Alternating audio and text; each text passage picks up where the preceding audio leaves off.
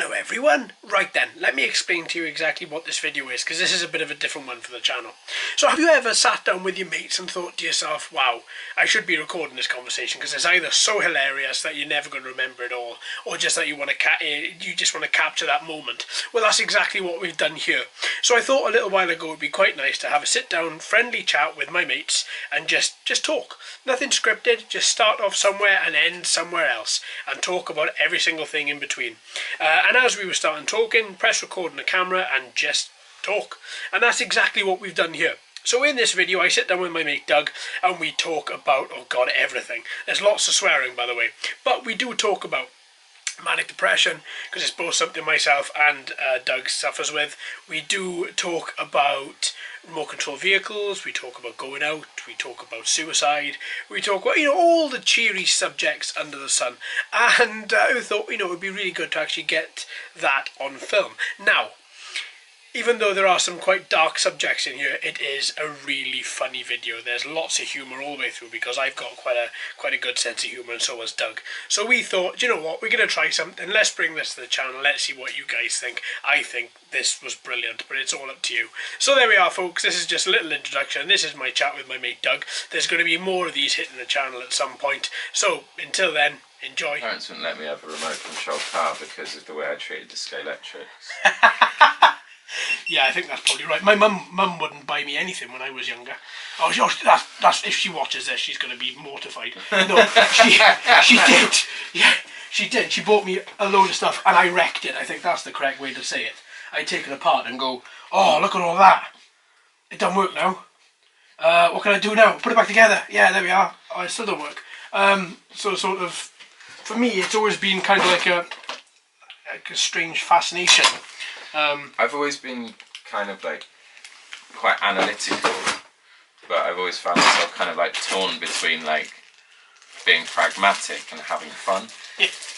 So when we got the Scalextrics, when I first tried to use it, I pressed the thing too fast straight away and the car just went round the corner and flew off the track and across the room. And I was like, oh right, that's not supposed to happen. So I decided I was going to like work out how to do it properly, and I then worked out how to do it, and then I was like, it's not fun anymore, the cars aren't flying around. Yeah, exactly. So like after that, like I would just be like, right, put it on the track, like off it goes, kind of thing, because this is fun. And my brother would be like, you're literally no fun to race with. I was like, yeah, but if we play like Dodge It, like But I think that's the thing with Scalextrics though, is that you have to, there is actually a skill to playing the game. You have to be able to blast it on the streets and slow it down enough and gauge to go around the corners, and then blast it just you're coming out of that corner. It's not something I can do. I get annoyed too quickly. But there is a skill to it. There is, and I don't know. There's like professional Scalextric races out there. There's got to be something. They used to have like sort of like full on like worldwide like Subbuteo tournaments and stuff, didn't they? So yeah, I imagine that's like, can you imagine how cutthroat that would be? That would be brilliant. Imagine flicking your player and it hits somebody else who's not meant to. That person just totally kicking off and then stabbing you in the face or something. I like the idea that there are people, because of like, sort of like real life football violence. I know it's like a minority thing among football fans, but like if there was like one guy at these Subbuteo tournaments who'd like got a load of like extra Subbuteo players, but just like repainted them so that they were in civvies, and if he lost, just made them have fights with one another. Yeah, I mean, I don't know. I think it's a hobby that it's a fun hobby. Yeah, but it's time consuming, very time consuming, because the blue car there for the minute, I'm in the middle of turning that into a metal car. Yeah. So I've got all the parts to turn that into a total metal car, total aluminium car. And it is something, it's so enjoyable, but it's very time consuming, extremely time consuming. Yeah. But it's so fun. That's the other side of it, is that I think a lot of people go like, oh, you're an adult, why are you playing with toys and stuff like that? But it's there's always like, I suppose it's valid to a point, but like stuff like that's kind of like rewarding, isn't it? Like everybody's got like some kind of toy. People go like, oh, you're an adult, why don't you do something more practical? It's like, because I'd still be playing with it at the end of the day. If I got really into like, woodwork and I had my own lathe, if I was enjoying it, then, I'd still be playing with my toys. Absolutely. That's just what my toys would exactly. be. So I think people kind of go like, but these are for kids and stuff like that. And I always just think like, well, actually, it's just, people like what they like. I think this is the fun thing though, is that nearly all of these come with an age rating. So a lot of them will say 8 plus or 14 plus, and that's pretty much where it stops at, like 14 plus. Yeah. But at 14, I wouldn't have been able to control one of these because I was a nutcase. Yeah. I was a proper idiot at 14. I was running around the place, hopped up on God knows what, all the E numbers under the sun, and I just would not have been able to control something like this. Yeah. I mean, the huge Bugster I've got in the corner, the massive remote control car, this one over here. Yeah. This thing is so big and so goddamn heavy that if I was 14 and I was going to control that, I tell you what, I would end up taking somebody out with it. I would end up hitting somebody's foot with it. I mean, it weighs 4.5 kilograms. It's quite heavy to be fair. It's insane. But yeah, at 14 I wouldn't have been able to drive them. I wouldn't have been able to fly them. I got into remote control planes at a very early age. But again, I was hopeless at it. I was absolutely hopeless at it. Yeah. It was something that I enjoyed so much, but then when I actually came to flying it, I was a nightmare. I could fly it, but I couldn't land it. Yeah. I think that's the issue with that kind of thing when you're younger, is there's the fun element of it, but like I think when you're a kid, and especially when you're a teenager as well, you have absolutely no desire to really be in control of anything. No. Like it's that you kind of like hit a certain point and you go like, the minute I start gaining some kind of control over anything, it stops being fun, and I don't want to grow up yet, kind of thing. So like, if you've got like a toy plane or something like that, and like you were saying, like the issues with like landing it becomes complex. And I think to a point, like you probably kind of make yourself not able to do it.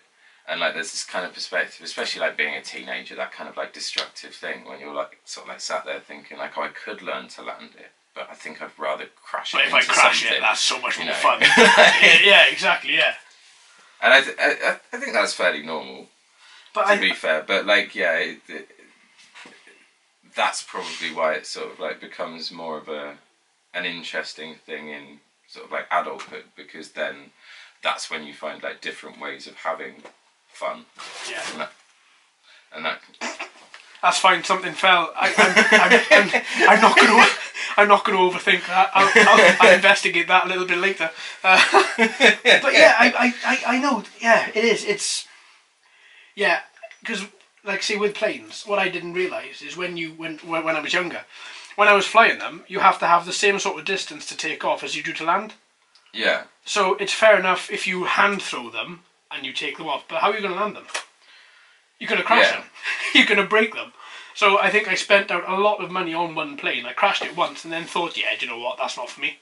But that was a stupid thing. I kept on going back to it. I kept on flying them.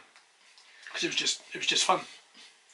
I think that's why when they train people to be like actual pilots, they start off in like simulators. Imagine that, just going like trial by fire. Let's see how it pans out. Like that would be weird. Like the death quota would have to be pretty high percentage-wise. Absolutely, I think it's mental, because if I owned a model shop and if I saw myself walk into a model shop at 14 going, "Hiya, mister, I want that one," I would look at myself and go, "No, you are obviously an absolute nightmare. I'm not going to give you a plane because you're going to end up terrorising somebody with it or crashing it." And I did both. Terrorised myself and then crashed it repeatedly.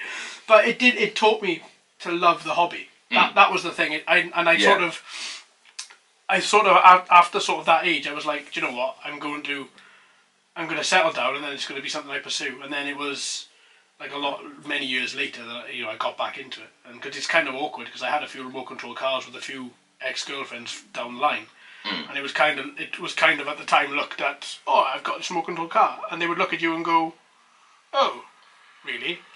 That's a little bit strange. But yeah, it's a fun hobby. It's something I'm extremely passionate about, to the point of doing everyone's head in, talking about it constantly. and just going, have you seen this car? It's amazing. And everybody else just goes, it's a remote control car, shut up. Yeah. But yeah, it's something that I'm so, yeah. I think it just goes to, just got to look around a little bit to see how nuts about it I am, but there we go. But yeah, it also helps me from a mental health perspective as well. You see, I think that's important, because all my hobbies, because my job is in IT, all of my hobbies are all IT related. Yeah. So I don't know, it's sort of, it was Hannah's idea, the wife's idea, to sort of get into it again, and then it kind of exploded. Yeah, I suppose if your kind of like hobbies are related to what you do at work, you know, if you're at a point where work is starting to drive you mad, you need something else, because otherwise everything becomes this kind of negative path. Yeah, absolutely. After a while, I mean, I don't know if I've ever really kind of like specifically focused on a hobby to like deal with my like issues with depression or anything like that. But you know, I think you do try and like at least throw yourself into something that's not part of what's sending you mad. Yeah. Like, I mean, obviously, like with music and making music, that's always been a thing. But I don't think that's a fully sound therapeutic way of dealing with those kind of problems. You know, it's an outlet to a point, and that's, you know, something that's really helpful to have, but I don't think it necessarily sort of like helps as much as people would presume it does. Yeah. Because, you know, something's getting to you, you're going a bit funny in here, and you're sort of like putting it into your music. But rather than it being this kind of like therapy of like, oh, I've got it all out, because a lot of people would perceive it that way. They'd be like, they've managed to get that off their chest, that must be great for them. But like, while you're doing it, you're fully aware of this really ugly side of yourself. Yeah. And you're kind of, and it's horrifying, because you'll be like, right, I'm going to write this song as a form of therapy for myself. It's all going to be good. Yeah. And like, you know, you've like perfected the song in its sort of most raw form, so then you're just kind of building on top of it, and the more you're building on top of it, you're going like, oh, I'm horrible. Yeah. And it's kind of hard after a while. I think with stuff like that, the way it becomes therapeutic is if people have a positive reaction to it. So you do need to like find other ways to sort of like deal with like, you know, depression and mental health issues and that kind of thing. And it's a hard one to do, because the easiest one is the worst one. I think we've all been guilty of it at some point, like, which is to just go like, fuck it, I'm going to have a drink. You know. Yeah. You that know, doesn't help in the long run, though. No, it doesn't at all. And if I'm honest, you know, I've done it more recently than I care to say a couple of times, and it is a bad thing. And like, it's difficult, because you kind of like sometimes come around to it a little bit too late, and by that point you're already a bit screwed, kind of thing. And I think it's very difficult to kind of like take yourself out of a situation and try and like push in a different direction, because that situation with mental health issues is something that's like all encompassing. It's basically everything around you. You know, I mean, that's the reason that doctors sign people off work, because they're like, we can't take away all your stress, but we can take away a bit of it, you know, and hopefully it'll make it easier for you to kind of move forwards. But I think a lot of the problems people have is that, you know, once they're kind of like stuck alone with themselves and they're in that place, it's finding something to take them out of it.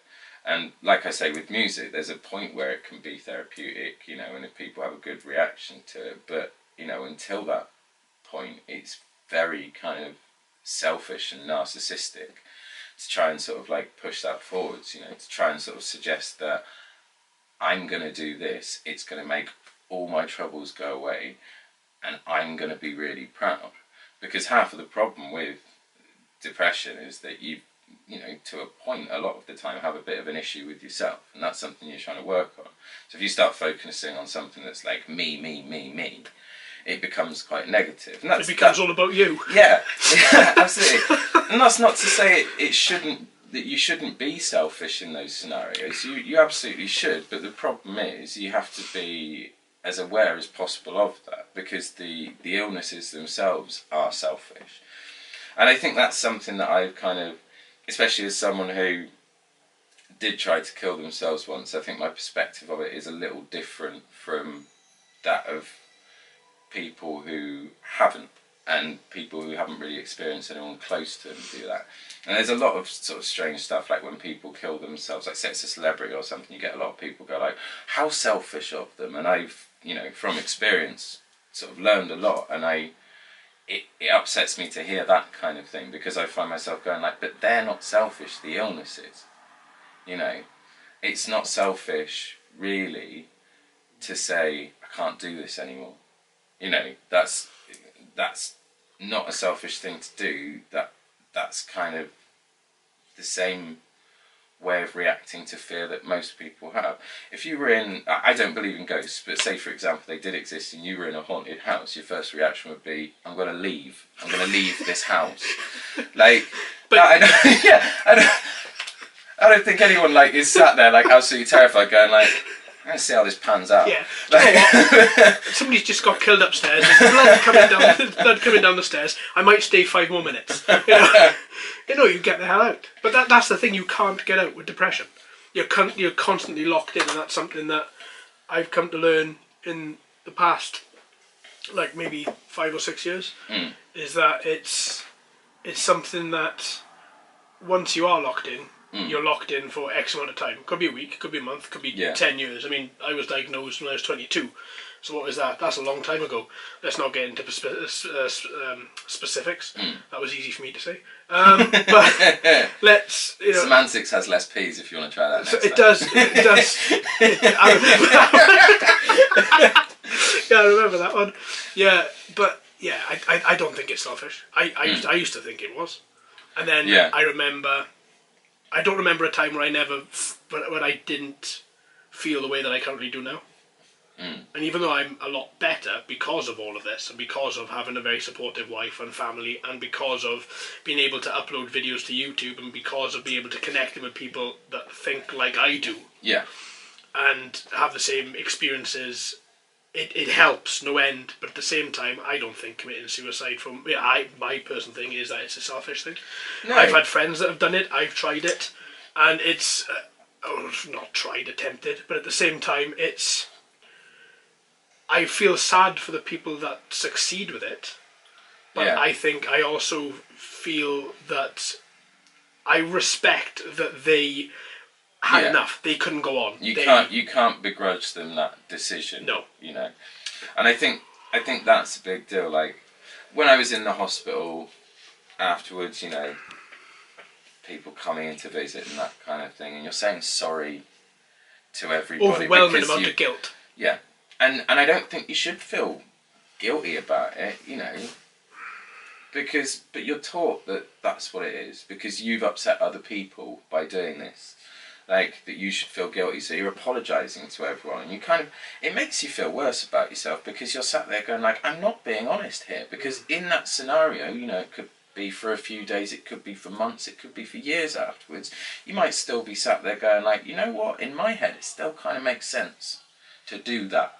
You know, and I found that really difficult, like, you know, especially with my parents and things like that, because they're, you know, they're very understanding people and they're very loving people, and obviously they don't want me to go, like, and I'm sort of saying sorry to them and all that kind of thing, but in the back of my head I'm going like, I still don't feel like I should be here at the moment. I've luckily got past that point, which I am quite glad about, but I think it's tricky because you have your perspective of what makes sense to you, and then you have this perceived responsibility to try and make it up to other people, and that's part of the problem with it. And you know, you're saying sorry to people because you're made to feel guilty, and I don't think you should feel guilty about it. And I think more than anything, you should just kind of accept that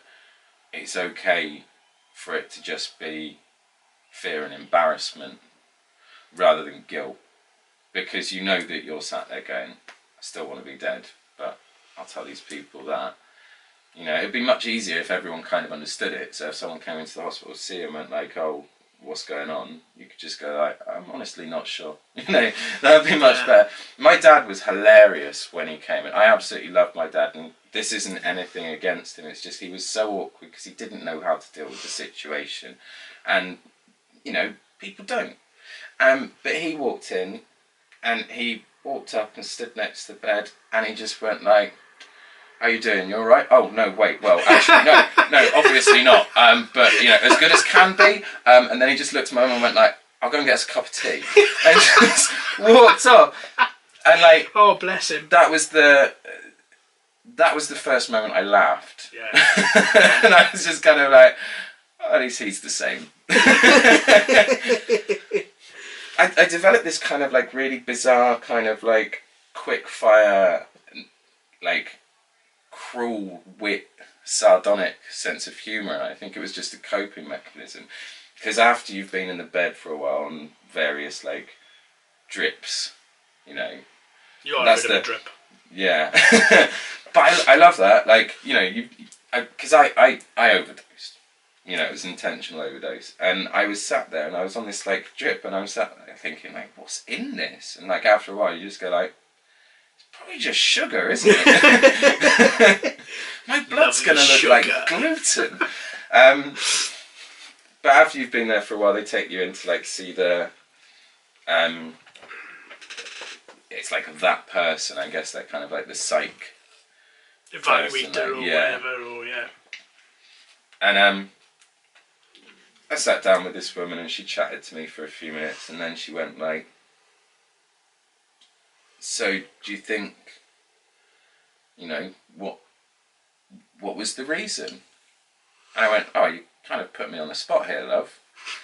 And she just sort of looked at me for a moment and she went like, I mean, yeah, but you have just, you know, tried to take your own life, so you must know the reason for it. And I just went like, oh yeah, I do know that, but the thing is I wasn't planning on actually having this conversation at any point.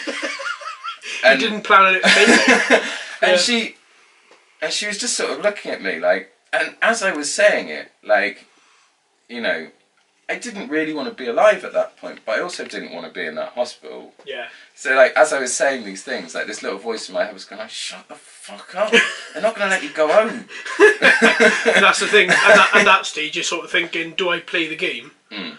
And do I, oh, I'm fine, I'm alright, oh, you know, silly 5 minutes. Or do you sort of tell them exactly what you think, knowing they're going to keep you in? I think it would depend on like how you did it. Like I say, I did a sort of like intentional overdose. I think like if I tried to like, you know, cut my wrists or something like that, I'd have probably been sat in there thinking like, you know what, I'm going to stay here a while. But like, because, you know, you get that kind of like treatment and stuff. But I think because I'd overdosed, like I was like, I want to go home. I've had enough drugs. I'm full. But you know, I sort of laugh and joke about the whole thing. It's obviously a very serious situation, but I think that's kind of, that's part of my way of dealing with it. And I think I've tried to be very candid about it and sort of open about the whole thing. You know, it's not like I'm a celebrity and everybody's going to hear what I say or anything like that. But you know, if you are able to talk openly and honestly about it, even if someone happens to overhear or whatever, like, you know, I'm not saying I'm out there to try and like save people from the big D or anything like that. Yeah. So yeah, I think there definitely is a culture around depression and not talking about it. When I started this channel, I did a video, I think it's video number 4, I think, or 5, I can't remember. And it was about my thing with mental health. And I recorded it. It took me about 3 or 4 hours from what I remember, and it was quite crazy because I have blanks in my memory. Yeah. From either being on so many different antidepressants that it hurts, or from drinking too heavily, or from other drugs to try and shut this guy up from when I was younger, that there are genuine blanks in my memory. So I had to go back and ask people that I grew up with questions, and look at photos and try and piece together what these blanks are, and sort of try and sort of, you know, redraw in my memory what things are. But I thought it was important that I put that video out, and I think only maybe 60 people have seen it, but that's fine because 60 people have seen it. You know, and then hopefully that will get somebody else to talk about it, and then somebody else to talk about it. And I think the other side of that is that even if it's not seen by someone who ever suffers with any of these problems, you know, you can at least have an understanding of where other people are. Yeah.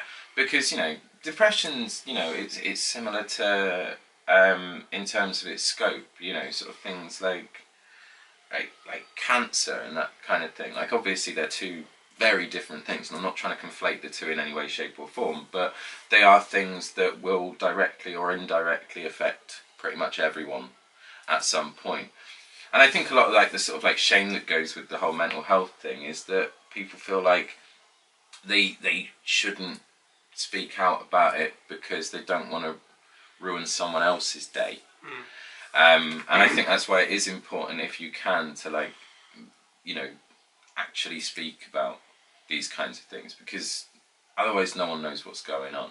Absolutely. You know? And there are always going to be people who are going to go like, you know what, my life's fine, I don't want to deal with this. And that's absolutely fair enough to them. I don't hate them for that. I don't begrudge them that. That's absolutely fine. I want my life to be easier as well. So I get it. Yeah. You know? But, you know, for people that might be affected by it in someone else at some point, like for them to sort of at least know what's going on. You know, I can't tell people what the best thing to do is, because I still don't fucking know. Yeah. Like, you know, at least like kind of like if you understand something, like, because that's the thing. I think people go like, oh well, what am I supposed to do if somebody close to me is going through this stuff? And I think honestly, the best thing to do is just be there, you know.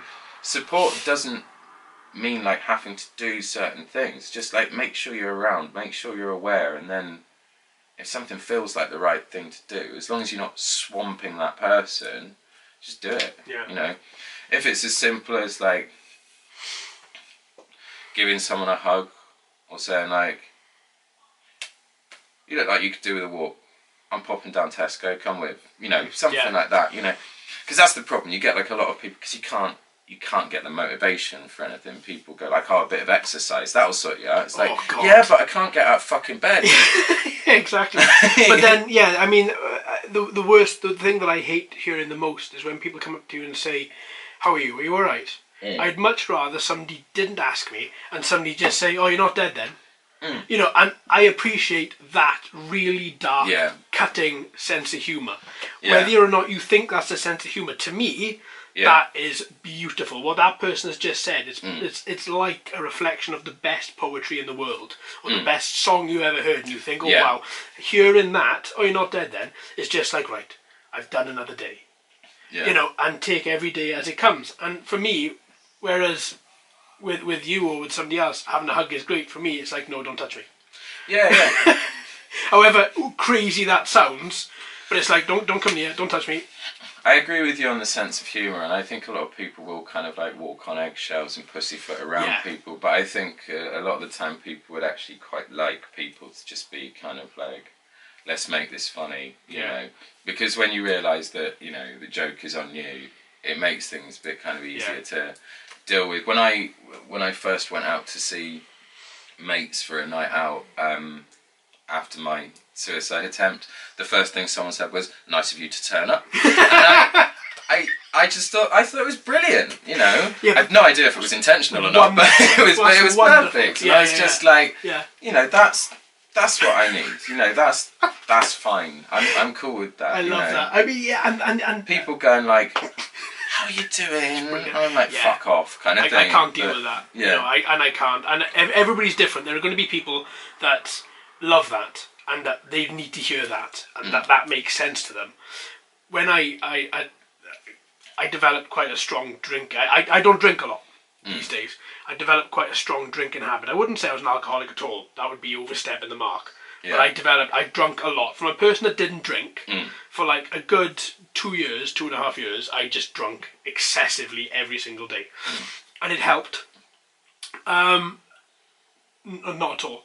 But at the time, and when I'd finished drinking and I'd had the support of my friends and everybody had sort of, you know, rallied round and sort of ensured that that I was okay, and then everything was fine, one of my mates for my birthday came up and gave me a can and went, "Do you want a can?" Just everybody was like, "Don't give him alcohol." This one of my mates went, "Can?" I was like, "Yeah, cheers." Drunk it and went, "Oh my God, that's horrible." Yeah. You know, but it was the only, and I remember that because everybody else was like, "No, no, no, don't give him alcohol, don't buy him this, don't give him this, don't give him money." Whereas all I wanted was somebody to say, "Do you want a beer?" Yeah. It's interesting you bring that up and say like it helped. Not at all, you know. Yeah. And I think that's the thing. For a while, short term. For a while, it is, you know. Yeah. And then suddenly, it's not. Yeah. But like, a bridge is perfectly serviceable till it collapses, isn't it? Yeah, absolutely. You know, that's the kind of whole thing. Like, if you go like, right, I can get this out of my head for a little bit. But the moment's going. What you just said about the bridge. Oh, damn it! I've just lost it. Sorry. Oh, sorry. I just interrupted you in a very serious thing, and I just what did you say about a bridge? The bridge is perfectly serviceable until it collapses. That's a structurally sound sentence. Nice. Sorry, carry on. I'm surprised I remembered that. It's not even scripted. No. No, I mean, some of this stuff like probably does come out sounding semi-scripted because I have had similar conversations like with other people before. So there are certain things that I probably like hit on, like that's a good analogy, and that kind of thing. But yeah, I mean, drinking and you know drugs and any kind of self-abuse are the kind of they're the first in line, like when it gets to that point. Like if you're sinking. Depression was the new GTA game. Drink problems, drug problems, self-harming, they would be the arseholes queuing overnight to come and get it. You know, and you just, they're just there waiting because they're like, we're not going to pounce, we're just going to be here. And they'll come to us. Yeah, sooner or later, somebody's going to go around the corner and think, you know what, I'm going to buy 6 cans. Yeah, and it's interesting. Like, there's this kind of view that people have of like, oh, I'm not going to give money to like homeless people because they're just going to spend it on drink and drugs. I would go out on a limb and say that probably the majority of people who are on the streets aren't on the streets because they were junkies or alcoholics, but are that as a result of being on the street. Yeah. You know, and I think it's one of those things. I have known people who have suffered with depression. They literally never drank in their life. They'd never touched any drugs. They'd had like clean living.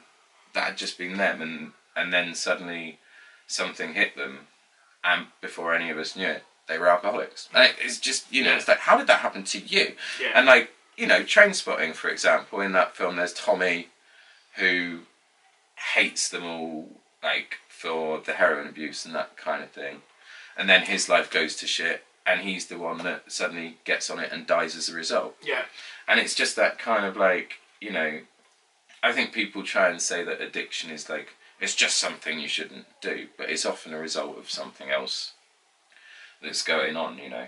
I mean, obviously, you know, it can happen because you just want to take drugs and have fun and you go too far. But I think most of the time it's people who are just kind of like, I don't know what else to do, so I'm going to try and ignore everything for a while, and then that takes over, and then the problem is after a while your body will develop something of an immunity to it, and it's not that you're not still physically showing the signs of being drunk, for example. You could still be pissed as fuck and people will be able to tell, but your head's gone like, I can see through this now. Yeah, exactly. And then you're just kind of like, now I'm an alcoholic and I'm still fucked and I'm down again. Yeah. And like you don't, you know, that's the point where you go like, what happens?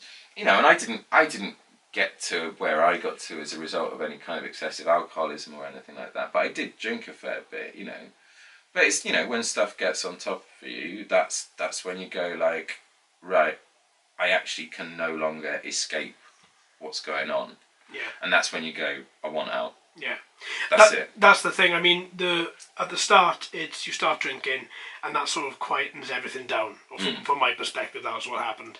And then you kind of drink more because you think, oh, hang on, this is great. Yeah. So if I drink further on, earlier in the morning, then I am going to put up with this all day.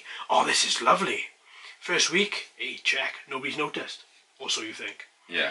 And then you start realising that you're not shaving as much, and then you're putting weight on, and then you start to smell. Yeah. And then everything slowly starts to, because the dominoes start to fall. Yeah, yeah. And certain people start looking at you, and then the people that used to ring you no longer ring you, and then you're thinking, oh, what the hell? So you're drinking more because that depresses the hell out of you, that you have got nobody then, and then it's one thing after another. I think, yeah, and I think for me, the thought of stopping drinking, or the thought of stopping doing any sort of narcotics, was the fact that if I stopped, then I would hurt. Yeah. Then you would have the insides, then you'd have the vomiting, then you would have the not being able to eat. So you're vomiting, you're empty, you can't drink anything, you can't eat anything. Then comes the crushing stomach cramps. Yeah. And you're thinking to yourself, well, what the hell if I just have another can, or if I have another 12, or if I chuck some more Charlie up my nose or whatever. What's it worth to stop? Exactly. Like, it's fine. It's fine. I've done it for this many years, and I'm not dead. It's all right. And then one day, something happens, and then you look at yourself. You catch a glimpse of yourself in the mirror. You're 22 stone, or do you know what I mean? And you look at yourself, and you're going, "Oh my god, what the hell? Who the fuck are you?" Exactly. You know? Yeah. And then you try and talk to somebody, and you say, "Why the hell didn't you say something?" And this person says, "What? Really? Talk to you? What? There was no getting through to you. Yeah. What the hell are we meant to do?" Half the time we didn't want you here, you were just turning up. Exactly, yeah, exactly, yeah. It's like we go to this pub because we knew you weren't going to be there, and then half an hour later you turned up. This is why we all drunk up and then left. Do you know what I mean? And it's horrible to hear that, but it helps you come through the other end, I think. It helps you pull through slightly. But it helped me. When you sort of realise something, then it's either going to give you an impetus to give up completely, or to go, I need to work on this. Yeah. I need to sort something out. And it can go either way, And, I mean, everything we're discussing at the moment is based on our perspectives. There are so many people out there going through, similar mental health issues, and their experience might be completely different from ours. Yeah, absolutely. And that's something we can't even, crack into. But, at least if you're sort of open about your own experience and your own perspective, people know it's not just them, you can't really sort of tell people, oh, this is how to get through it, because people have to do it themselves, which is quite hard when you fucking hate yourself and don't think you're any good at anything. Yeah. That's the worst thing in the world, isn't it? That's quite a dark thought. You have to help yourself out of depression. I can't even make a jam sandwich. Exactly. That's a really difficult place to be, and I found that was quite hard, because I'm not really that good at a lot of stuff. I think I'm fairly good at my job, which is no. Oh, so I'm not even that helpful. No. But I know I can play music. Yeah. Yes, Jesus Christ, yes. And I know. Sorry, that was massively fanboy. Calm down. I know I can do that. I know I can write fairly well. I'm fairly handy in a pub quiz. You're handy in a pub quiz, I'm handy in a pub brawl. There we are. If we don't win, we'll get those winnings. But yeah, it's these sort of things. But for the most part, I'm not that good at a lot of stuff. Likewise. I can cook basics. Yeah. My fiance Heather is really, really good at cooking. She's really creative with cooking. She knows what goes with what. I've always just kind of known how to make very basic things, and for a long time, when we sort of got I think it took a couple of years for me to even make anything for her, because I was just, I said to her straight away, oh yeah, I can cook, kind of thing. And then when I saw what her cooking was, I was just kind of I'm going to look so shit in comparison to this. I said the same to Hannah. Hannah was like, when we first got together, I was like, yeah, I can cook. And she went, oh, that's awesome. And then she made me chili con carne. And I was like, oh my God, shit, I can't cook. I can't cook at all. And then she's like, right, now it's your turn. And I was like, oh my god. I was like, right, okay, that's fine. You stay in the living room. Don't come out the living room. You just stay there. I was like, look. Does this microwave have a silent setting? So all the packet stuff. I was like, rice. Yes, shit, it's out of date. Yeah, and that was it. And I just kind of served it. There we go, have it. It's like fish and chips. We are done. You know, I mean, I was good enough at cooking to like survive on my own in the wild, kind of thing.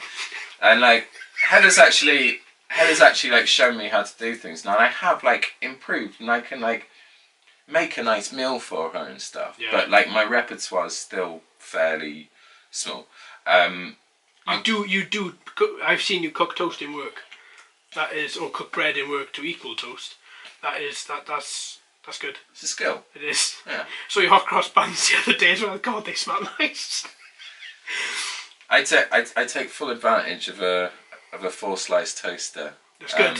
Because I'm a fat bastard.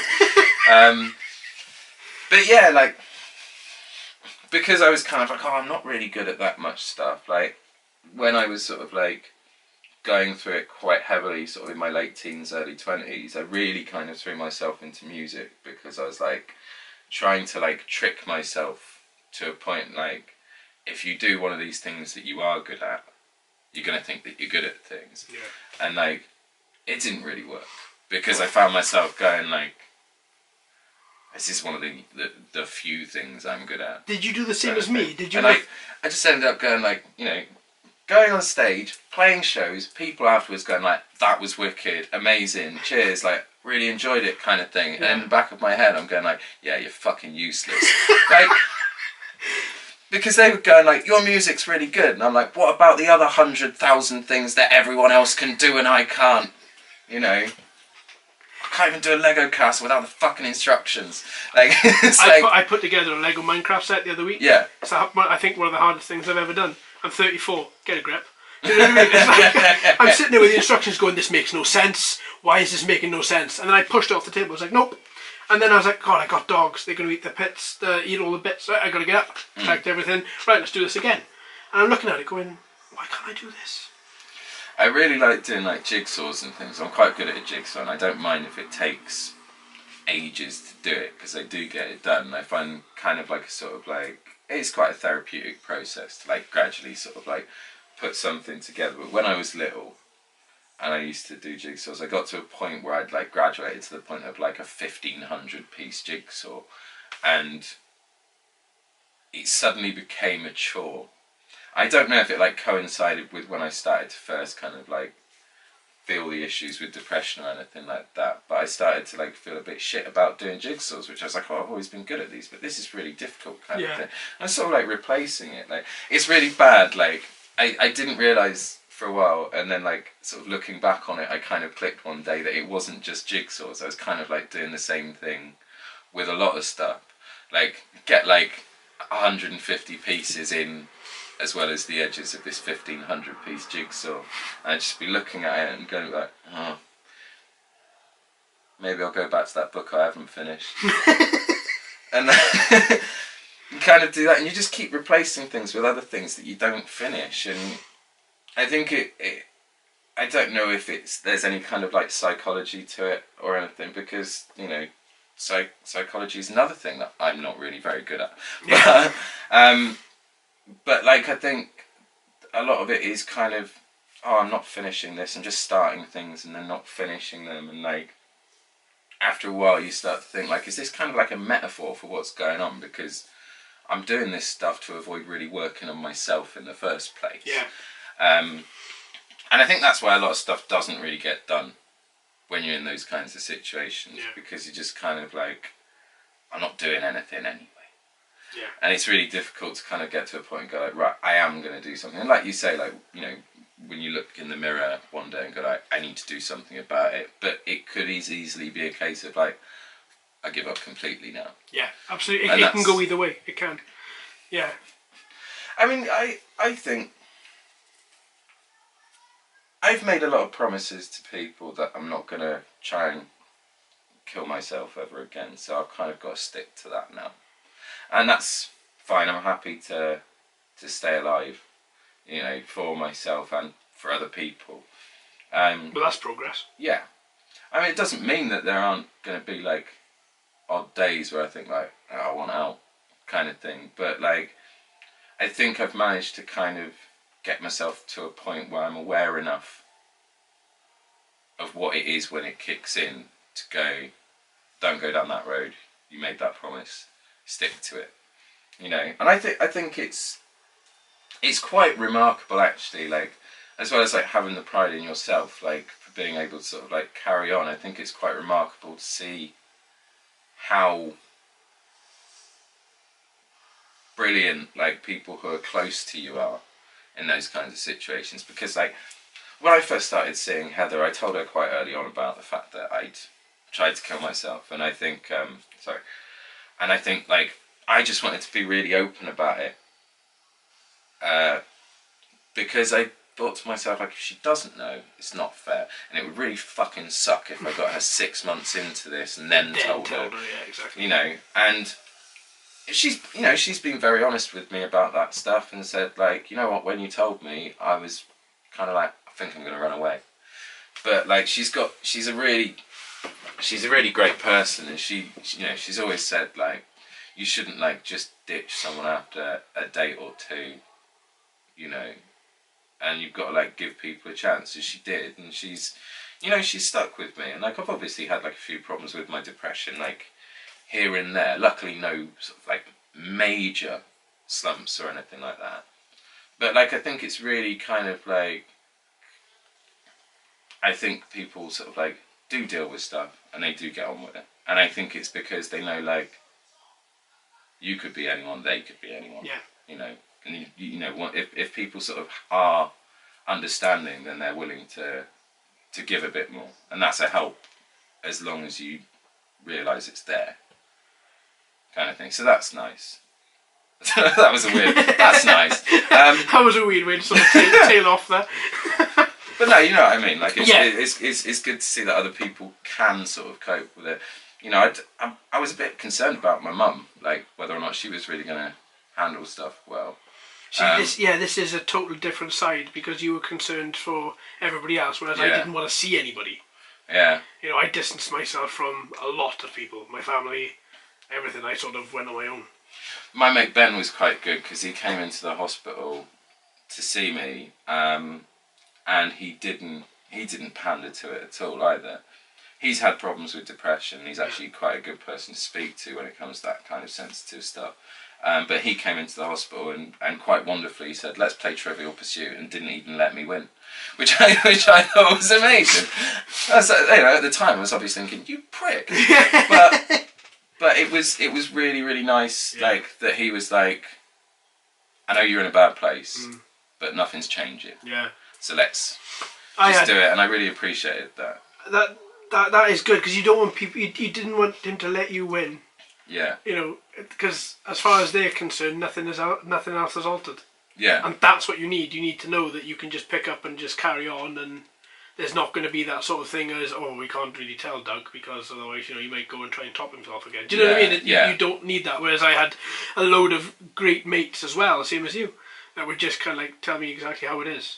You know. It was weird being in that moment, just going, like, you know, I don't know if I'm coming back from this yet or whatever, but at least I can add Trivial Pursuit to that other list of things that I can't fucking do.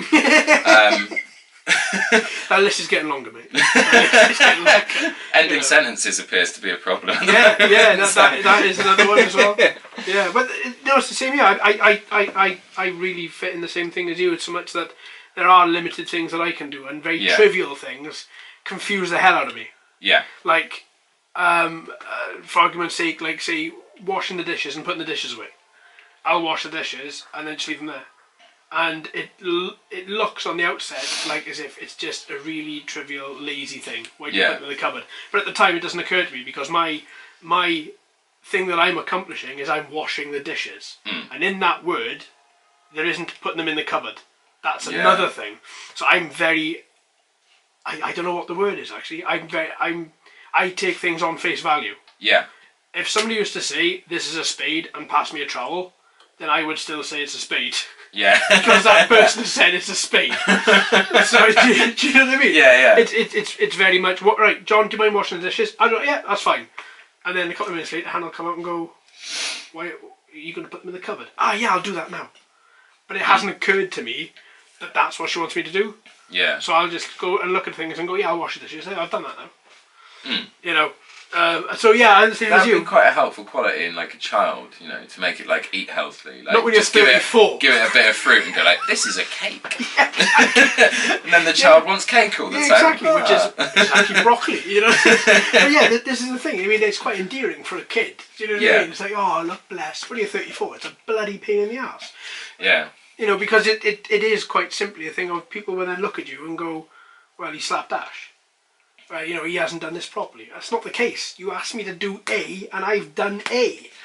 B is put them away. That is not in the sentence you've given me. You know what I mean? And then I then go, you know, in on myself again then. Heather had to kind of like say to me, like, you need to hoover sometimes, you know. I'm actually a very tidy person, and that's fine. As he sits in a room full of shit. But like, I just kind of like, I tidy, like, all at once a lot of the time, you know. And I think I was kind of like not realising what was going on. So if she was off work while I was at work, I would come home and the place would be tidy and, you know, she's made dinner and that kind of thing. And I'm like, oh, well, thank you, you know, this is really good. And like, I wasn't quite clicking that that was what was going on. And then I was having my day off. I was just making sure everything was like, you know, tidy. But like, I wasn't like doing like the hoovering or wiping down every surface or anything like that. And obviously she was coming home from a stressful day and going, nothing's being done around here. And it, you know, it was really bad on my part, but it was sort of realising like, shit, like, she's right. Like, if it's her day off, if it's my day off and she's working, I should get up in the morning, have some breakfast, have a bit of a chill, and then I should get the place together and make it nice, you know, because no one wants to come home to a shit tip, which it never really is. But like, you know, if you walk in the door, at our place you walk in and you're in the kitchen straight away. So if you walked in the kitchen and saw like dirty dishes stacked up, or like the floor was a bit messy and hadn't been wiped down or whatever, you're going to go like, well, this is depressing to come into, you know. So it's a case of like, I do that now, but like, I didn't automatically think of it, despite being a tidy person. You know, like I say, I would keep things tidy, but like, I think because I'm quite anally retentive, like, a lot of the time, like, my idea of tidiness is just neatly aligned, you know, so that kind of happens. It's like a weird thing, like, I would literally be sat there at home, like, just going like, oh, that book's sticking out a bit on the bookcase. I'll level them out a bit. I'm not thinking to myself, like, this floor could do the hoover. See, no, yeah. See, you know, with that, I have fun with things like that because, and I think it's all started from the sort of the sort of the bipolar disorder thing. But it's like in work, people will put things out in a particular line, and it'll be very neat, and I'll just walk along and just move it. You know what I mean? If I was around you, and if you push that book in, when you turned round, I'd pull the book out again. Do you know what I mean? And it's things like that. I think that's hilarious. It's not at all, but it, you know, it's just something like that. It's just I don't know what it is. I can't even explain it. It's just a sort of thing that I just look at it and go, "Wouldn't it be funny if I did that?" Yes, it will, and it's not at all. I wouldn't do it because I know it would send me mental, but I've always thought it'd be really good fun. Like if you were house sitting for somebody, to move every single thing in their house by like just a millimetre. Oh, see, no, that does sound like fun. When they came home, everything looked right, but they felt weird. Just felt like, whoa, hang on. You can just it's like a really nasty mind game. I wouldn't do it because if someone did it to me, I'd go fucking nuts. I'd have to burn the police down. I'd be like, no, sorry, goodbye. Towards the police, that's it, bye now. But like it always occurred to me like that if you really wanted to mess with someone, like that's a way to do it, kind of thing. But it's cruel. Yeah. Oh, absolutely. Yeah, it is. Yeah, it's the very sort of animalistic part of my brain. I think that's just like, wouldn't that be funny? It's not funny at all. And if it happened to me, I would go ballistic. But it's just like if I see somebody do that, I'm just like, oh, that. I just get this overwhelming urge to pull that book back out, just a little way. Or, you know, just turn one book upside down or something like that. Do you know what I mean? Yeah. It's just really, I don't know, it's such a childish, weird, horrible thing, but it's just like, oh, yeah, I really, and sometimes I do it to myself, which is really quite strange. It's just like when I'm drunk, I come home or something like that, a few drinks, not drunk, but come home and I'm like, oh, I'll move this car, and the next morning I'll wake up and be like, why? That's really annoying. You know, it's just, yeah, I don't know, I can't explain it, but again, it's one of those sort of really weird, odd things. Yeah. That I take a great delight in. I think, I don't know, yeah, it is horrible. I think some things, you know, like you say, it's not funny. I mean, the reality is, it is funny. Yeah. It is actually very funny, Yeah. but you're not supposed to. I've got a warped sense of humour, because it's also mean. Yeah, like you kind have. of thing. And this is the thing, I look at sense of humour, Yeah. and I think, oh, isn't that hilarious? And somebody standing next to me goes, oh my God, you're a monster. I'm like, no, but that to me is funny. Yeah. You know. If I see somebody Yeah, go on, sorry, just I'll answer your phone. just grab this No, it's quickly. fine. Hey, honey. Yeah, not bad. You? What sort of time? Okay, I'm still up at John's at the moment, but I can probably get sort of down to you.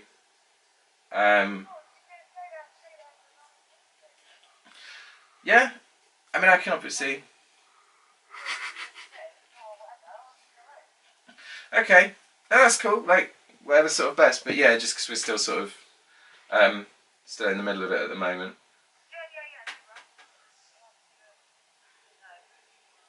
You know, I take too much time over everything, so. Alright, honey. Well, okay, well, let me know when you get out, and if I am sort of like on the way at that point, then I'll let you know, or otherwise I'll see you at home. Alright, love you. Bye. We can wrap this up whenever you want to, buddy. Oh, there's no rush. If you need to go, then that's fine. I'll just sit here and talk to myself. What subject were we on? Oh, yeah.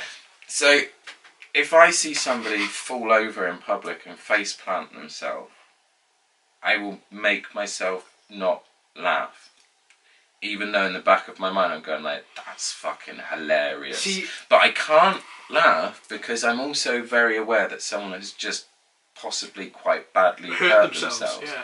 See, now when I last saw that... Yeah, it's manifested itself in this like big love of slapstick. Yes. Like, and like, I know a lot of people go like, why did you watch slapstick? It's really silly. I'm just going like, oh, I just really like it because I don't really want to admit people, I love slapstick because I want to laugh at people when they fall over in the street.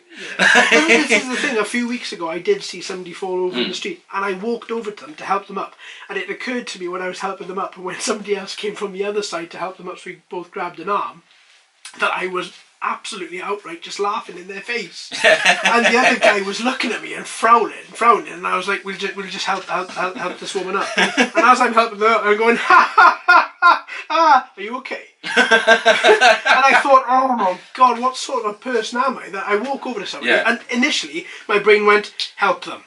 Yes, help them. Pick them up, and I'm laughing at them as I'm picking up. Oh, do you know what? I was mortified. Absolutely mortified, to the point where I had to apologise to the guy, apologise to the woman. I was like, I'm really sorry. She didn't know what was happening, bless her. She was alright, she was fine, but I just felt like an absolute monster for just laughing at this person as they'd fallen over. But I get that, I get what you're saying. But then that comes from that sort of like dark humour. Yeah. Again, doesn't it? Like it comes from like a sort of a place that may exist as a manifestation of something else. It's like when I found the bin. What? Go on. I've got this real nasty knack of being absorbed in what I'm doing at the time. So if somebody's text me, then I will text them back. Or if somebody sent me a comment on YouTube, I will comment them back as quickly as I can. And I have to get it done, or the goblin in my head turns around and just niggles at me. Yeah. And so when I was walking home, a long time ago, it wasn't that long ago, it was a while ago. So about 2 hours ago, wasn't it? We just just came down the road with you. I was there. Yeah, true. And I'm standing there answering my phone, texting and whatever, and I looked up, and I actually, at this point, I'd walked down the street, I'd hit a bin, and I was 3/4 the way inside this bin, because I didn't realise where I was. But around me, everybody was pissing themselves laughing, because the guy had just almost fallen in the bin while texting, not aware of his surroundings. But again, I didn't find that embarrassing, because my sense of humour is so twisted and dark, that when everybody else was pointing and laughing, I laughed with them, because I was like, oh, do you know what? Yeah, that is pretty funny. I walked into, you know, the sort of like metal, like loop things that people like tie their bikes to. Kensington poles, Kensington. Yes, something like that. Kensington. I'm just going to keep on saying Kensington. Okay. Kensington. Bars. Kensington. Something like that. It's Kensington. Bike hoops. Bike hoops. They're nasty if you catch them on your shin. I walked into one the other day, right? And this is what I suddenly realised. I know that they're there. I know that they are places for people to attach their bikes to and stuff like that. But I realised that I'm not aware of where they are unless I can see a bike. Because the bike is taller than them, right? So my like eye level while I was walking... Yeah, but you can look down, Doug. Your head can move down. Or even your head, your eyes can move down. I know, but like the eye level that I was walking at, like I was just kind of like sort of thing, and I didn't see the top of a bicycle, and I nearly did like a flip right over the top, and I was just kind of like, oh, that was bad. It was annoying as well. Like I was sober. Like, you know, see, if you were a bit pissed and you did something like that, you'd be like, fair it's play. Fine. You know, this is my fault. But you also wouldn't give a shit when you picked yourself up off the floor, and you wouldn't look around you to see who was laughing. You just kind of go, oh, that's... who's put that there? And then you just walk off. You know, whereas if you're sober and you do that, you're walking up, you're kind of going, oh my God, who's seen me? Oh, just 300 people in the middle of Bristol. Yeah. It's fine. You know? I've got a now walk like 500 metres before I can even enter a shop. I thought that was the start of a song, sorry. I would walk 500 metres. Yeah. And we can't sing the song because of copyright, but... Yeah. That 500 more.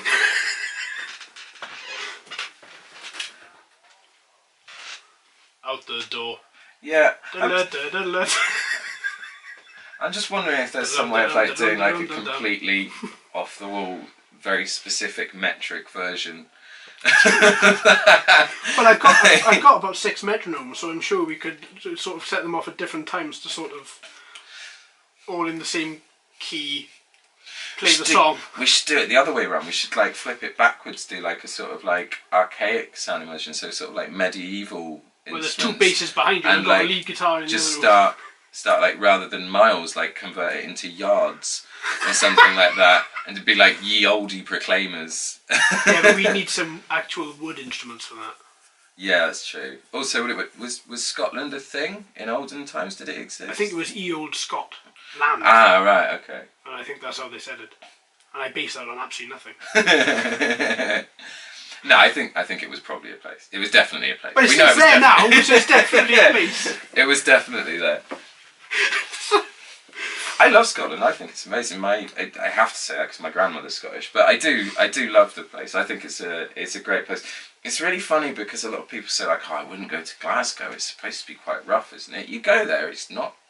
It's actually really nice. It's really nice. I mean, they do have like some kind of sort of like Catholic, Protestant, Rangers, Celtic kind of arguments. Or even Celtic. At times, you know, and like those have maybe been a bit rough back in the day, but like, you know, if you go there and like sort of like talk to people, they're so nice, so friendly, and I've always really kind of like enjoyed that about the place. But it's really strange that like people go, oh, don't go there, it's like pretty rough and stuff like that. I'm like, it's really nice. We were having this conversation walking down the road. Come to hear, weren't we, about where in Bristol. Where in Bristol I live, and I was told categorically, don't move there. It's terrible, and I've been here 5 years. I think it's lovely. Yeah, it's weird. Like, you used to hear like horror stories back in the day about like Nottingham. All right. Like Nottingham used to be like considered quite a rough place. They had quite a high crime rate. Was that where Robin Hood was from? Long time. Yeah. That Yeah, East Midlands. I think I read on Wikipedia once that it was the 7th largest urban conurbation in the UK. I don't know if that's changed in recent times or if I'm completely misremembering, but I just quite like how the sentence sounds. So, what is a conurbation? It's like an area that's lived in, essentially. A habitat? Yeah, like... A dwelling? Or no, because that would be but within... an area. Yeah. Okay. So, like, for example, a village would be... An estate. A village would be a conurbation. A So town would be a saying conurbation. then. Okay. A city would be a conurbation. Yeah. Because they're areas that house multiple people in various homes. Okay.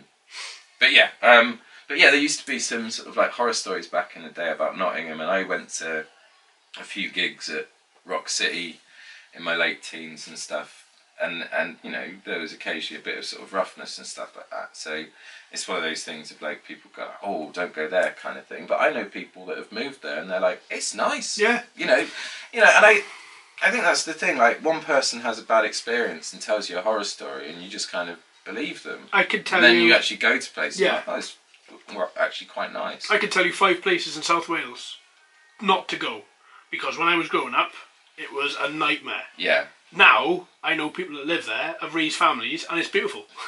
But it is all about when you grow up. Oh, excuse me, in a place. Don't go here. Don't do this. Don't do that in these particular areas. But then over time they change, because people then start to buy their own homes and they start to look after areas and things. And it does all change. My rule of thumb generally is that places are probably going to be alright as long as the buses don't refuse to go there. That's like kind of it. Yeah. You know, they've been trying to pull my bus service for a couple of years, but we've still got it for now.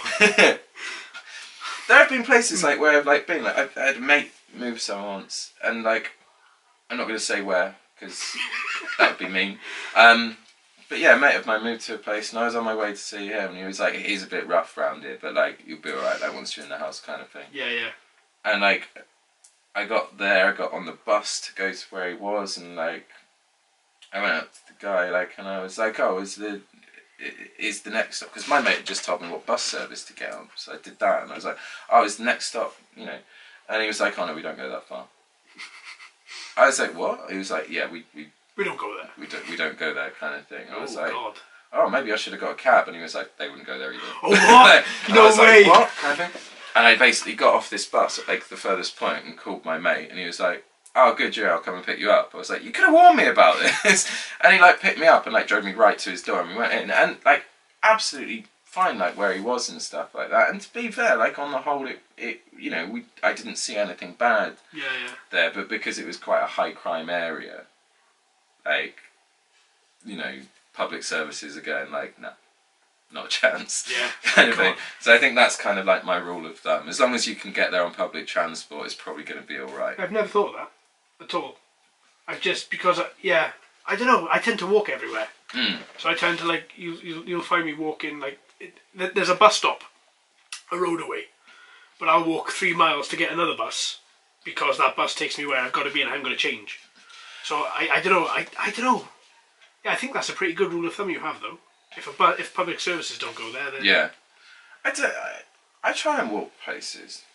If Heather and I are going into town together, we'll get on the bus to go into town. Like, it's only like a sort of 20-25 minute walk from where we are, but like, if we're together, we can sit down on the bus and have a chat. Yeah. Kind of thing, which is it's a little easier in that respect. But if I'm, you know, by myself, I'll probably just walk it. Yeah. You know, because if I sit down on the bus and I'm not actually active and walking, then I might have to have a conversation with myself, and that's somewhere I don't really like to go too often. It wasn't until a mate of mine put a thing up the other day, like, sort of like, for those of you from this area, like, who remember just how good this band were, and it was like really flattering to like see something like that. But that was the point where I suddenly went like, but it wasn't your band, yeah? No. No, it was. Yeah. But like, I sort of looked at it and I was like, you know what, I am really proud of that. And then it sort of like was like, oh, it was 13 years ago. And then it was like, what have I done since then? And this like creeping like thing came in going like, have you been doing with your life? And I just quickly kind of went like, I have a full-time job, I'm a responsible adult, I'm doing really well for myself, now put on the fucking album and see if it still sounds alright. Was it really 13 years ago? Yeah, 2005. Jesus. It was quite a weird time. We were part of a sort of like local scene in the part of Wiltshire that we were based in, and we didn't want to be like just that scene, you know. We wanted to kind of do a lot, so we really pushed to sort of like play all around the country and that kind of thing, and it meant that we ended up moving towards quite a sort of like accessible sound. Because the music itself is, you know, it's not like, I don't like saying things are heavy, because you always encounter like one prick who loves his extreme metal who just goes like, that's not heavy. Thank you. But like in terms of like the kind of music it is, it is quite heavy. I was astounded because of not hearing it. And again, I made that foolish assumption that just because something is labelled indie doesn't mean it's going to suck. And when I saw that it was indie, and I was like, oh, this is going to be terrible, and I clicked play, and I was astounded at just how much unlike indie it sounded. Yeah, but the pop hooks are definitely in there, and I think that was like intentional because we wanted to like be able to like play a broader spectrum. We wanted to play shows around the country. Yeah. We didn't want to just be part of a local scene. Our local scene was not all the same. I'm not saying that by any standard, but there was like a sort of like, there was a definite kind of like edge towards specific kind of music. And like, you know, I don't mean to like do people down and say like, oh, they were all doing like variations on a theme, but like when you have a scene that sort of springs up and, you know, people become part of it and people are enjoying it, then you do kind of end up influencing each other. So there was sort of like a similar kind of sound, and because people were part of this local scene, it actually gave those other groups like an opportunity to push this kind of more personal artistic bent, which I thought was actually quite wonderful to see, because these people were going out there and going like, we're not making pop music for the masses, we're making stuff that we really feel and stuff that we really believe, and I really liked it, I really enjoyed it, but because we wanted to push a bit further, we had to start writing like pop songs, because the minute you're out of that scene, you go and play somewhere else, they might have their own scene and be like, what the fuck you doing? Yeah. Kind of thing. So we did that, and it was really nice, like sort of like playing different places in the country and still getting like a positive reaction from audiences and stuff, you know, them just saying like, oh, that was really good, you know.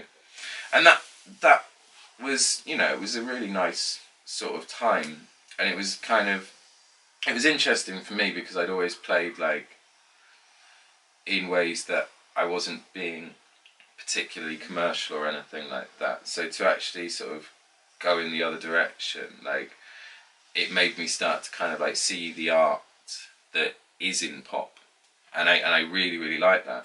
And it seems strange that I never really kind of clicked before, because like I love pop music, I love it to death, it's amazing, because there's a reason it's done so well. Yeah. Because it's so catchy. It appeals to pretty much. It lets your brain fire. Yeah. It isn't just like a tunnel vision of, oh, I like metal, or I like this, or I like that. It's, if you like metal, if you like jazz, if you like whatever, it's all elements are in pop music. Yeah. You know, it fires every part of your brain. Like, a lot of people that I know find it weird, like, if like I list off like my favourite albums, because there are people like Sonic Youth in there, there are people like the Smashing Pumpkins in there, there's Television, there's Autica, there's 808 State, and you know, then it kind of goes into a lot of like quite sort of like complex and avant-garde stuff, but also in there, Billy Joel. I love Billy Joel. Yeah. Like, I'm not ashamed to say it. There's a possibility that I should be, but I'm not. Like, but I just think that pop music is that thing. My first single when I was a kid was the Shoop Shoop song by Cher, and she covered it for the Mermaid soundtrack. Yeah. And I've met so many people who are kind of like, oh, oh, my first single's really embarrassing, and I'm sat there thinking like, say's mine, but I refuse to be embarrassed by it because I still think it's great. Yeah. Like, I will still listen to that song and be like, this is awesome. You know, people like sort of like associate the word with sort of like big club tracks or whatever, but I hear the Shoot Shoot song and I'm like, that's a banger. That's an absolute banger.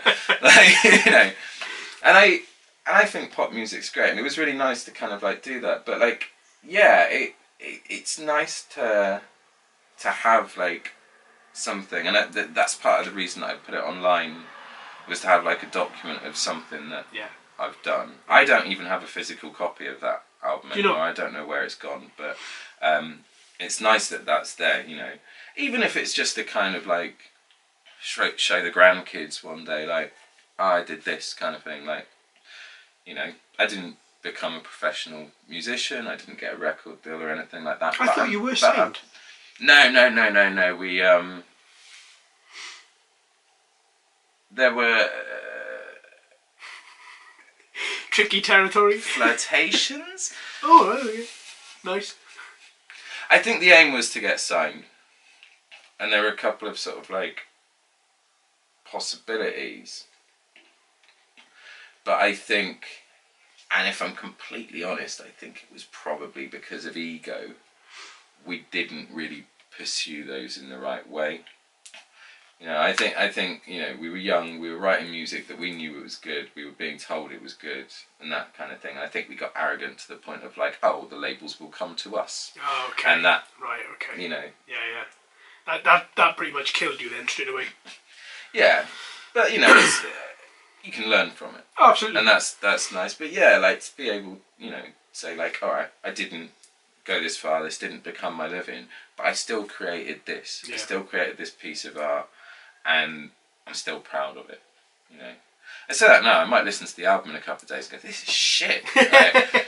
But, you know, it's, I think it's good to have a document of those kinds of things, you know. And like with your sort of like drone stuff, like you do like the quad videos and that kind of stuff. And like, you know, some people might sort of look at that and go like, why is he doing this kind of thing? But you can still like look back on those at some point and go like, this is something I really enjoyed doing, and I did an impressive one that day.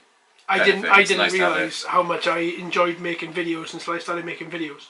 And then, when it started off, it was just a video, a plain video, or a quad video, or this. But then as time goes on, a lot like music, I imagine, you build things up and you add things to it and you think, do you know what, am I going to be crazy enough to just add this little bit in? Or can I do that? And then you get a new computer and you can do a lot more, you know, and then and things like that. And it's only been within the past like 3 weeks that I've stuck to a style that I like. So I stuck to a style that I think is fun to watch, that I think engages people, that I think is fun to film, that doesn't take me, you know, 6 hours per vehicle, but does take me a lot longer than just whacking it up in the end. So, you know, it goes, looks nice, and it just appeals. Yeah. I think that's the thing. You've got to, that's the thing with depression. You don't know when your last day is going to be, or with life in general. Yeah. So it's nice to have a record of what you've done. Yeah.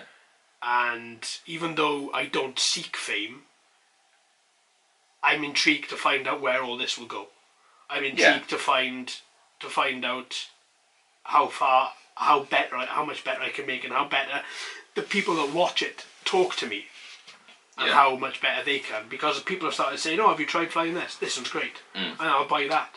Do you know what I mean? And I'll give them a shout out for it and stuff like that. And it's just it's fun. It's incredible amount of fun that I didn't think you could have. Yeah, it's not so much a self-serving like I'd like to see how people appreciate me kind of thing. It's a case of like, it's nice to know that I'm out there somewhere. Yeah, I think so. I think I never gave. Yeah, I think so. Yeah, I think it's nice to do something, because you can get sort of wrapped up in everything that you do, and before you turn around, you're like, you know, 15 years have gone by, and you think to yourself, oh my God, you know, I can't buy a house, I can't do this, I can't. There's lots of can'ts, and I don't like that. It's very negative. But there are lots of can-dos. Yeah. And I think this is what I enjoy so much about making videos, like you with music. I mean, I play bass, not in a band or anything. I play bass. I'm a jukebox. I listen to a song, I like a song, I learn the song, and that's it. And that's as far as it goes for me. Because the big thing, I love being a band, but I have stage fright. Yeah. Do you know what I mean? And it's like, yeah, make it over, it may not. But at the end of the day, bass is personal to me. Yeah. You know, and it's like, I'm never going to want to make money off that. That's just something that I enjoy doing. And it's something that, you know, I think I want to be able to play the songs that I like. Whereas making videos is a little bit more, I want to put that out there. I want to know what people think. I want them to know if they've had the same experiences that I've had, you know, and whatever else. I think the minute something you love becomes a job, it stops being so easy to love. Yeah. So, absolutely. You know, kind of like being able to keep something in a way that you're passionate about it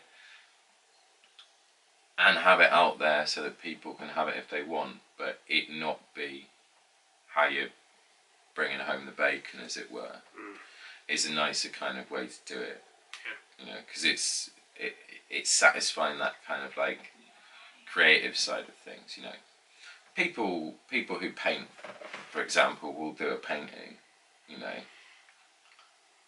but once they've finished it, I think the majority of them are probably going to go like, I put my heart and soul into that.